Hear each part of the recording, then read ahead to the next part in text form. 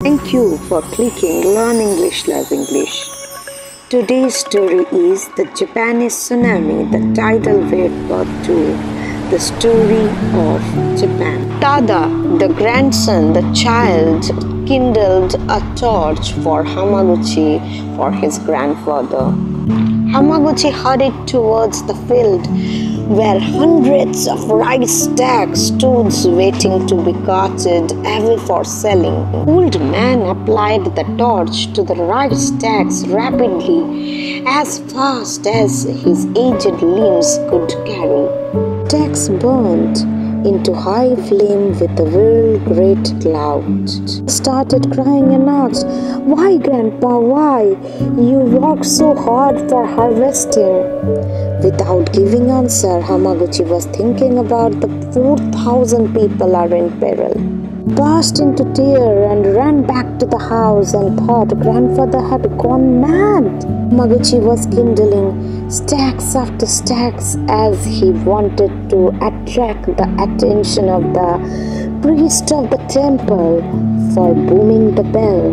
Seeing the blaze, the priest of the temple on the hill set the big bell booming. Hearing the booming sound of the bell and seeing the fire too began to gather up on the hill like the swarm of ants. The gathered people came hurriedly to put off the fire, but Hamaguchi stopped them by joining his hand and told, "I want to gather the whole village in front of me. Let it burn, there is a great danger," he commanded.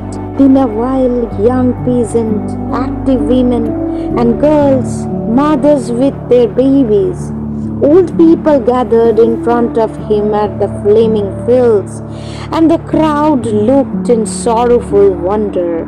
Tada started crying and said, "My grandpa is mad. He set the fire by his own. All the stacks have gone." Hamaguchi confessed that the child said the truth.